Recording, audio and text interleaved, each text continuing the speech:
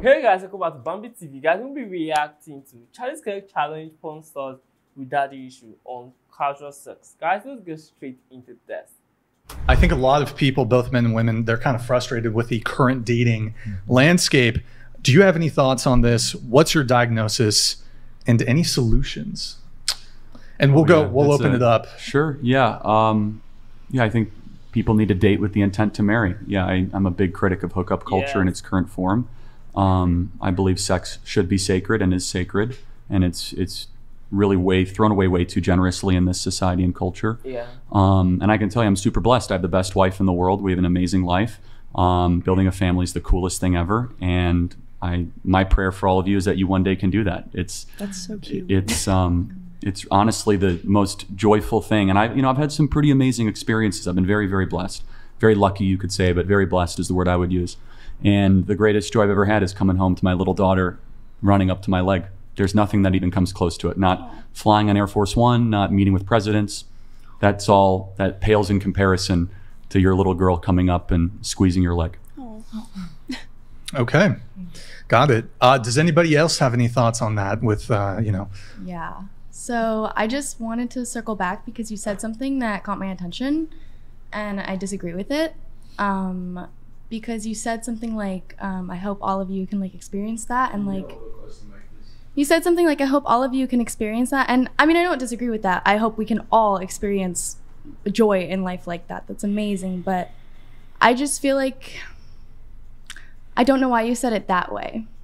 Like maybe we're not going to experience that because we don't have the same values as you. Is that what he said? From that, I thought it was. I don't think that's what, I don't know. That's not the impression I got. But if Charlie wants to answer. Well, if I said it that way, I didn't mean it that way. Maybe you can tell me more about your line of work. What would you like to know? What do you do for a living? Do you think that it's going to create a good, happy family in the future? Right now I'm working on it. Yeah, me That's and good. my boyfriend are doing really well in our relationship, and honestly, I think contrary to what most people would believe, I think being in porn has strengthened us. Why is that? I've never heard that. Yeah. What can you tell me why? So basically, being in porn and having sort of this open type of relationship where you can have sex with other people. Obviously, there are certain boundaries in the relationship, but it really makes you think about. Wait, what other boundary is there when you are permitted to sleep with other people? Don't tell me shit. There's no boundary like that. I think that is the height of it. That's the only thing in the Bible that Jesus said you can divorce. Yes, when your partner commits adultery, when she sleeps with someone else, or when he sleeps with someone else, that's the only reason why you should divorce. And that big reason, and you're in a relationship with somebody, and you guys are not supposed to be having sex in the first place, but you do. And let's say it's fine because it's the intent to get married, and you are sleeping with other people, and you said that's what strengthens the relationship. Yeah, I don't know if I'm mad or I'm crazy, but if I ask, do you think this tree is a very, very stupid question because it's not so. Well, guys, I feel this is the height of it. This is the height of someone I've seen that's delusional because she clearly is. But guys, let's get back to this. What's important, why you love this person, and you start to really hold things true that are deeper than just sex. And I think that what's the things, bro? On top of that, you can share sex with other people together, and that's really bonding. That's really fun. Are you ever worried that do you ever get jealous of him if he has sex with other people? Yeah. Oh, you do? Yeah. So how does that strengthen your relationship? Because we're able to talk about it, and I think every time that I bring up a concern and he's able to soothe it and we're really able to work on that bond, it just makes it stronger. Have you ever, when you were having sex, do you ever think it's more than physical? That maybe there's emotional and spiritual connections you might be introducing? No. So it's a purely physical experience? Yeah. See, for me, sex is more than physical. Yes. It's actually, that's the least part of sex for me because I get to share it with my soulmate.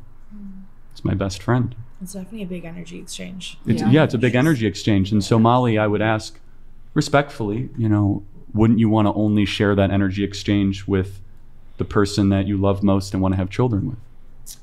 I think sex can exchange different types of energies. So like you can exchange an intimate type of energy, or you can exchange a really passionate, like horny type of energy. You can exchange dull energy during sex. You can exchange manipulative energy during sex. Sex can be used for a wide variety of things, and I think the biggest one is like marital spiritual connection, but you can't deny that there's other benefits to it as well. If you could be with your boyfriend currently, and I waved a magic wand and I said you can make $1 million a year and never do porn again, would you? No. Okay. Okay. What? Yeah. Are you making more than that a year, Molly? Not yet. Oh, well then, I mean, aren't you doing that? That's your profession, so I assume you're doing that to make money, correct? Yeah, 100%. Well, also but Charlie just has a magical wand. He's got, that's not the wand. He's for the sake of argument. He's used the wand. You can make $1 million a year. Yeah. You don't have to do, the adult content. Well, the thing is, I wouldn't have to do it. That would be great, but I would still want to do it. I mean, personally, like, I'm an exhibitionist. I love, like, putting my sexual self out there for other people to see, for other people to, like, touch themselves to, have fun with. Can I ask you a question?